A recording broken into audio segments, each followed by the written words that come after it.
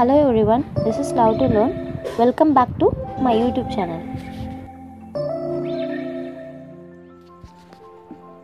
Hi, good morning. This is Love to Learn. இன்னைக்கு நம்ம பார்க்க போகிறது ஒரு ரீபேமெண்ட் பிளான். ரீபேமெண்ட் பிளான்னா என்னங்க? எப்போதுமே ஏதாவது ஒரு கடன் வாங்கினா அதை திருப்பி கொடுக்கணும். அந்த மாதிரி நம்ம பேங்க்கில் லோன் வாங்குறோம்ல, அந்த லோனை எந்த முறையில் திருப்பி கொடுப்போம் அப்படின்னு படிக்கிறதுக்கு பேர் தான் ரீபேமெண்ட் பிளான். சரிங்களா? நமக்கு தெரிஞ்ச லோன் எத்தனை லோன் இருக்குன்னா 3 லோன் இருக்கும். ஒன்று ஷார்ட் டேர்ம் லோனு, இன்னொன்று medium term loan and long term loan. இதில் ஷார்ட் டேர்ம் லோன் மட்டும் கொஞ்சம் டிஃப்ரெண்ட்டுங்க. ஏன்னா அது 1 இயருக்குள்ளே நம்ம ரீபேமெண்ட் பண்ணணும், இல்லைனா 18 மந்த்ஸ்க்குள்ளே நம்ம ரீபேமெண்ட் பண்ணணும். எதுக்காகனா நம்ம க்ராப் கல்டிவேட் பண்ணதுக்கு அப்புறம் ஹார்வெஸ்ட் பண்ண உடனே அந்த லோனை ரீபேமெண்ட் பண்ணுறது தான் ஷார்ட் டேர்ம் லோன். அதாவது repayment பிளான்னா the repayment of the term loan, medium term loan and long term loan. It's differ from that short term loan because they are characterized by their partial liquidity in nature. So definition முடிஞ்சிருச்சு. டெஃபினிஷனுக்கு அப்புறம் there are 6 type of repayment plan for term loan. அதில் first ஒன்று straight end repayment plan, second ஒன்று partial repayment plan, third one is amortized repayment plan. இந்த amortized repayment planல 2 method இருக்குது. ஒன்று decreasing repayment plan, இன்னொன்று even repayment plan. And fourth one is variable repayment plan. Fifth one is optional repayment plan. And last one is reserve repayment plan. இதில் otherwise known as சொல்லி இந்த மெத்தடுக்கு இன்னொரு பேர் இருக்குது. So straight end repayment plan otherwise known as single repayment plan or lump sum repayment பிளான்னு சொல்லலாங்க. Partial repayment பிளானை otherwise known as balloon repayment சொல்லலாம். அந்த மாதிரி அமார்டைஸ்டில் event ரீபேமெண்ட்டை otherwise known as equated annual instalment method அப்படின்னு சொல்லலாம். வேரியபிள் ரீபேமெண்ட் பிளானை quasi variable repayment பிளான்னு சொல்லலாம். Reserve repayment பிளானை ஃபியூச்சர் ரீபேமெண்ட் பிளான் சொல்லலாம். There are 6 type of repayment plan சொல்லியிருந்தேன். அதில் ஃபஸ்ட்டு ஒரு பிளான் என்னது straight end repayment plan அப்படின்னு சொல்கிறாங்க. straight end repayment planனா என்னென்னா, ஒரு லோன் நம்ம வாங்கியிருக்கோம், அந்த லோனை ஃபுல்லாக அந்த லோன் பீரியட் முடிஞ்சதுக்கு அப்புறம் மொத்தமாக கொண்டு போய் அவங்க லோன் அமௌண்ட்டை நம்ம பே பண்ணுறோம். அதுதான் straight end repayment plan. ஆனால் ஆனுவல் இன்ஸ்டால்மெண்ட் நம்ம வருஷத்துக்கு ஒரு வாட்டி பே பண்ணிக்கிட்டே தான் இருப்போம். அதுதான் straight end repayment plan. The entire loan amount is to be cleared off after the expire of stipulated time period, but the interest is paid each year. This is called straight end repayment. And the second method is partial repayment plan. இந்த பேரில் தெரியுதுங்க, partial repayment planனா every year நம்ம instalment amount குறையும். ஆனால் last ஒரு இயரில் மட்டும் குறையாது, ஃபுல் அமௌண்ட்டை பே பண்ணுற மாதிரி இருக்கும். அதுதான் partial repayment plan. அதை here the repayment of the loan will be done partially over the year and the installment amount will be decreasing as the year pass by except in the maturity year. A maturity year is called as final year, during which the investment generates sufficient revenue. Amortized repayment plan அப்படிங்கிறதுனா இன்ஸ்டால்மெண்ட்டில் நம்ம loan அமௌண்ட்டை பே பண்ணிக்கலாம். அதுதான் amortized repayment plan. The entire loan amount is a series of installment. அதுதான் amortized repayment plan. இது 2 type இருக்குது. ஒன்று amortized decreasing repayment plan, ரெண்டாவது amortized even repayment plan. நீங்கள் ஏதாவது மெஷினரிஸோ இல்லை எக்யூப்மெண்ட்ஸோ உங்களோட அக்ரிகல்ச்சர் ரிலேட்டடுக்கான மெஷினரிஸ் எக்யூப்மெண்ட்ஸ் நீங்கள் வாங்கணுன்னா, அப்போ நீங்கள் வாங்குகிற லோன் அமௌண்ட்டை amortized decreasing repayment plan மூலயமா தான் நீங்கள் ரீபேமெண்ட் பண்ணுவீங்க. இதுவே நீங்கள் இரிகேஷனில் டெவலப் பண்ணணும், எதர் இப்போது நீங்கள் கிணறு தோண்டணும், இல்லைனா தோண்டின கிணறுக்கு இன்னும் போர் போடணும், அந்த மாதிரி விஷயத்துக்கு நீங்கள் லோன் வாங்குறீங்கன்னா நீங்கள் ஆனுவல் இன்ஸ்டால்மெண்ட் பே பண்ணுறது அமார்டைஸ்ட் ஈவன் ரீபேமெண்ட் மெத்தட் மூலிமா நீங்கள் ரீபே பண்ணுவீங்க. இந்த ரீபேமெண்ட் பிளான் வந்துட்டு 3 எலமெண்ட்ஸ் பேஸ் பண்ணி தான் வந்துட்டு நம்ம ரீபேமெண்ட் பண்ணுறோம். ஒன்று பிரின்சிபல் அமௌண்ட்டு, இன்னொன்று இன்ட்ரெஸ்ட் ரேட்டு, மூணாவது ஆனுவல் இன்ஸ்டால்மெண்ட் நம்ம எவ்வளோ பே பண்ணுறோம் அப்படிங்கிறத பேஸ் பண்ணி தான் வந்துட்டு ஒவ்வொரு இயரோ இல்லை ஒவ்வொரு மந்த்தோ நம்ம மந்த்லி இன்ஸ்டால்மெண்ட் என்ன பே பண்ணுறோம் அப்படிங்கிறது தெரியும். இதை கொஞ்சம் ப்ரீஃபாக பார்க்கணுன்னா இந்த 2 பாக்ஸில் நான் வரைஞ்சிருக்கேன்.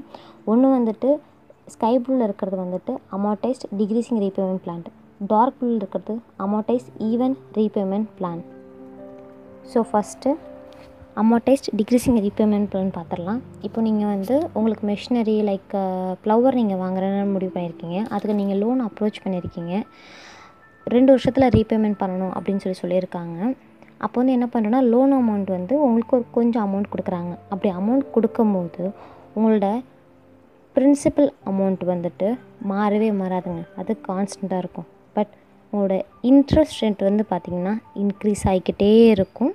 அண்ட் உங்களோட ஆனுவல் இன்ஸ்டால்மெண்ட் வந்து குறையும். இதுதான் அமார்டைஸ்ட் டிக்ரீசிங் ரீபேமெண்ட் பிளான். பட் இந்த அமார்டைஸ்ட் ஈவன் ரீபேமெண்ட் பிளான்னா அதுக்கு அப்படியே கொஞ்சம் ஆப்போசிட்டுங்க. உங்களோட பிரின்சிபல் அமௌண்ட் வந்து கண்டினியூஸாக இன்க்ரீஸ் ஆகிக்கிட்டே இருக்கும். உங்களோட இன்ட்ரெஸ்ட் ரேட் வந்துட்டு குறைஞ்சிக்கிட்டே இருக்கும்.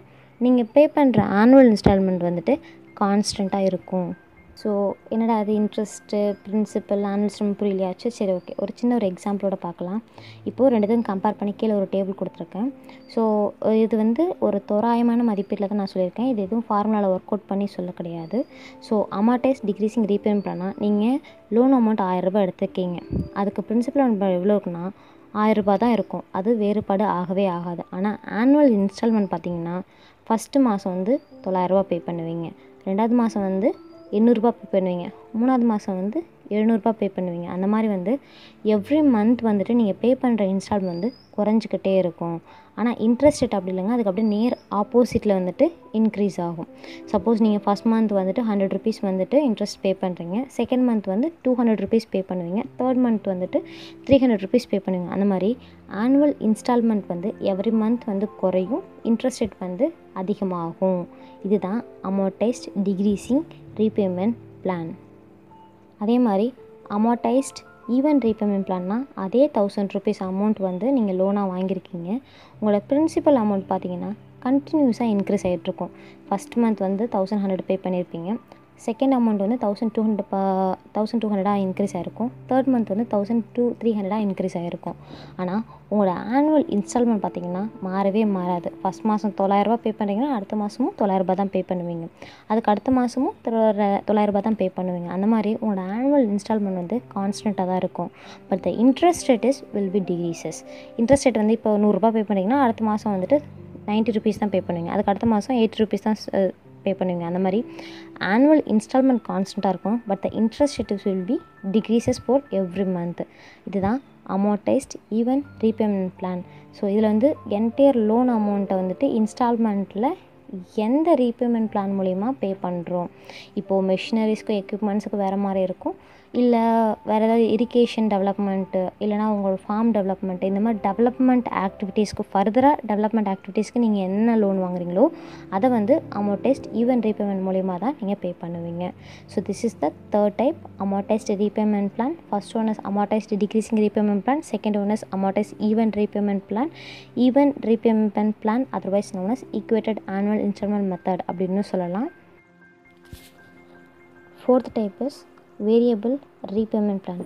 வேரியபிள் அப்படின்னா வந்துட்டு மாறுறது, ஒவ்வொரு மனுஷங்களுக்கு ஏற்ற மாதிரி மாறும். மனுஷங்கன்னா ஃபார்மர்ஸ்க்கு வர ஈல்டை பேஸ் பண்ணி அவங்க ரீபேமெண்ட் பண்ணுற லோன் அமௌண்ட் வந்து மாறுபடும். அதுதான் வேரியபிள் ரீபேமெண்ட் பிளான். இப்போது ஃபார்மர் நல்ல ஹார்வெஸ்ட் பண்ணியிருக்காங்கன்னா அவங்க லார்ஜ் இன்ஸ்டால்மெண்ட் பே பண்ணலாம். இதுவே ரொம்ப கம்மியாக இருக்குது, இல்லை நேச்சுரல்ஸ் ஏதாவது வந்துட்டு ஃபெயிலியர் ஆகிருக்கு, இல்லை பெஸ்ட் அட்டாக் இருக்குது, அந்த மாதிரி விஷயங்கள் இருக்கும்போது புவர் ஹார்வெஸ்ட்டாக இருக்கும் ஃபார்மர்ஸ்க்கு. அப்போது ஸ்மாலர் இன்ஸ்டால்மெண்ட்டு, அதாவது கொஞ்சம் தான் வந்துட்டு பே பண்ணுவாங்க. அதுதான் வேரியபிள் ரீபேமெண்ட் பிளான். இது வந்துட்டு நான் இன்ஸ்டிடியூஷனல் ஏஜென்சி தான் வந்து அதிகமாக இந்த ரீபேமெண்ட் பிளானில் வந்துட்டு பரோவருக்கு மணி கொடுக்குற பர்சனாக வந்து இருக்கிறாங்க. So variable repayment plan otherwise known as quasi variable repayment plan. இதில் அப்படின்னா according to the convenience of the borrower the amount of the installment varies here. If the farmer at the time of the harvest he get a poor harvest, the farmer pay the smaller installment for the borrower. But the farmer instant of good harvest, the farmer pay the large installment paid by the borrower. This is called variable repayment plan. 5 type முடிஞ்சிருச்சு. இது ஆறாவது type பார்த்திங்கன்னா reserve repayment plan. Reserve repayment plan otherwise known as future repayment plan அப்படின்னு சொல்லலாம். So reserve repayment பிளான்னா loan period முடியறதுக்கு முன்னாடியே வந்து loan அமௌண்ட்டை கிளியர் பண்ணிடுறது தான் reserve repayment plan. The farmers make advance payment of the loan from the saving of the previous year. அதாவது 2 வருஷத்து லோனை ஒரே வருஷத்தில் வந்துட்டு நம்ம கம்ப்ளீட் பண்ணிடுறோம். அதுதான் வந்துட்டு ரிசர்வ் ரீபேமெண்ட் பிளான். இது எதை பேஸ் பண்ணியிருக்குன்னா நம்மளோட ஃபார்ம் இன்கம் பேஸ் பண்ணி தான் இருக்கும். இப்போது எனக்கு வந்துட்டு லோன் வாங்கியிருக்கேன், நான் 1 ஏக்கருக்குன்னா 1 ஏக்கருக்கு பதிலாக நான் இன்னொரு ஏக்கரில் ஆர்ச்சரோ இல்லை டைரியோ ஏதோ நான் வந்து வச்சுருக்கேன்னா அதில் வர இன்கம் வச்சு நான் அட்வான்ஸாக என்னால் முடிக்க முடியும். அதர் சோர்ஸ் ஆஃப் இன்கம் ஏதாவது எனக்கு இருந்துச்சுன்னா நான் அட்வான்ஸாக முடிக்க முடியும். அதுதான் ரிசர்வ் ரீபேமெண்ட் பிளான். ஸோ நம்ம வந்துட்டு இப்போ பார்த்தது வரைக்கும் 6 டைப் வந்து பார்த்தோம் ரீபேமெண்ட்டில். ஃபஸ்ட்டு ஒன்று ஸ்ட்ரைட் அண்ட் ரீபேமெண்ட் பிளான், 2வது பார்ஷியல் ரீபேமெண்ட் பிளான், 3வது அமார்டைஸ்ட் repayment plan. அமார்டைஸ்ட் repayment பிளான்லேயே அமார்டைஸ்ட் decreasing repayment plan, இன்னொன்று அமார்டைஸ்ட் even repayment plan, and last வந்துட்டு ரிசர்வ் ரீபேமெண்ட் பிளான். அதுக்கு முன்னாடி வந்துட்டு variable repayment plan and optional repayment plan சொல்லி மொத்தம் 6 பார்த்தோம்.